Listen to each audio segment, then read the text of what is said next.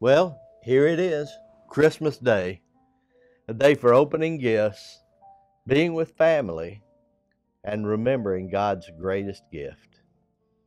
And today it is my privilege to bring you the final reading from Max Lucado's book, In the Manger. I hope you like this story. 10-year-olds take Christmas gifts very seriously. At least we did in Mrs. Griffin's fourth grade class. The holiday gift exchange outranked the presidential election, NFL draft, and 4th of July parade. We knew the procedure well. On the day preceding Thanksgiving break, Mrs. Griffin would write each of our names on a piece of paper, dump the slips of paper into a baseball cap, and shake them up. One by one, we stepped up to her desk and withdrew the name of the person to whom we would give the gift. Under the Geneva Convention's law of gift exchange, we were instructed to keep our identity a secret. Name disclosure was not permitted.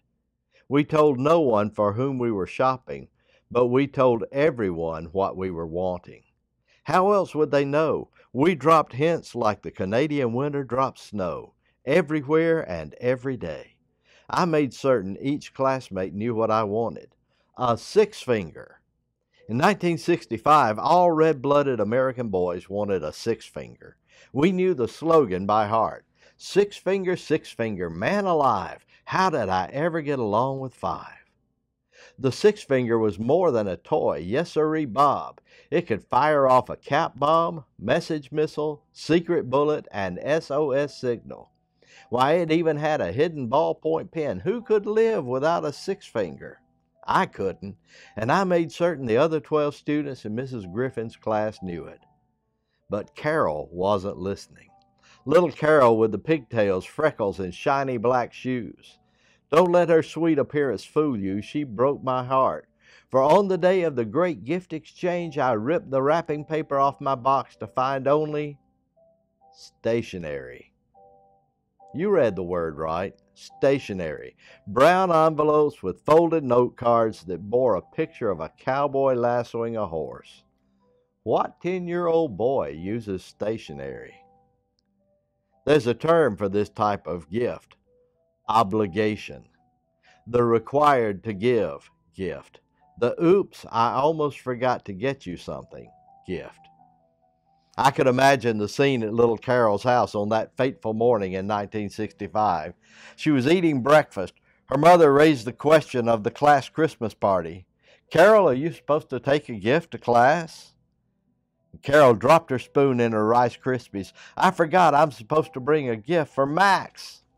For whom? For Max Lucado, my handsome classmate who excels in every sport and discipline and is utterly polite and humble in every way. And you're just telling me? Carol's mom asked. I forgot, but I know what he wants. He wants a six-finger. A prosthetic? No, a six-finger. Six-finger, man alive. How did I ever get along with five? Carol's mom scoffs at the thought. Six-finger my Aunt Edna. She goes to the storage closet and begins rummaging through, well, rummage. She finds paisley tube socks her son discarded and a dinosaur-shaped scented candle. She almost selects the box of Bic pens.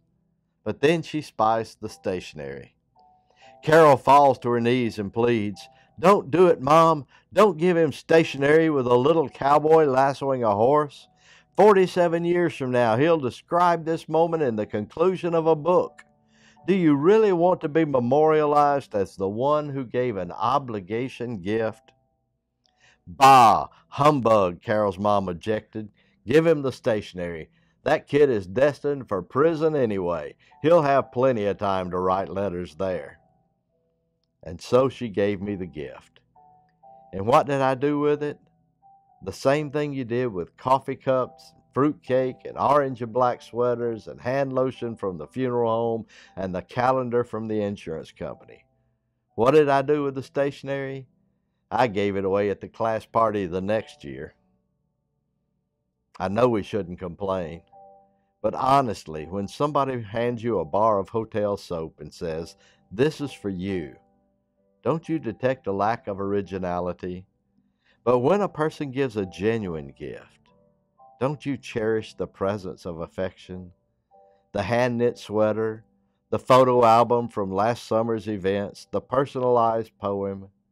Such gifts convince you that somebody planned, prepared, saved, and searched. Last minute decision?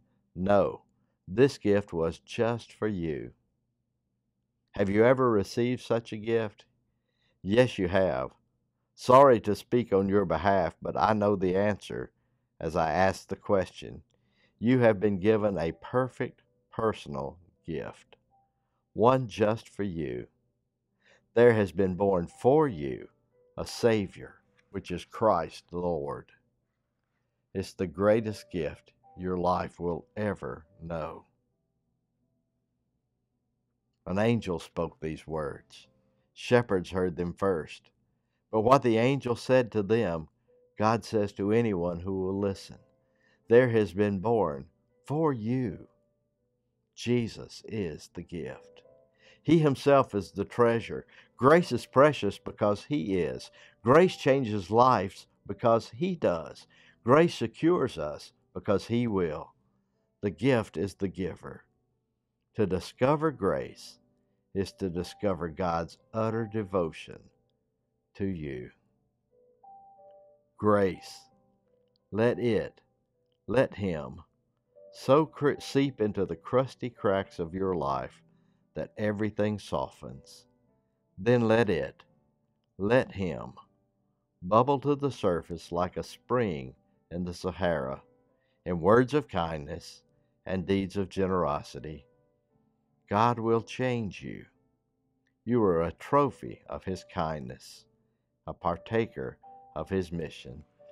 Not perfect by any means, but closer to perfection than you've ever been because of Jesus. That's what happens when grace happens. May it happen to you this Christmas Day. Let's pray.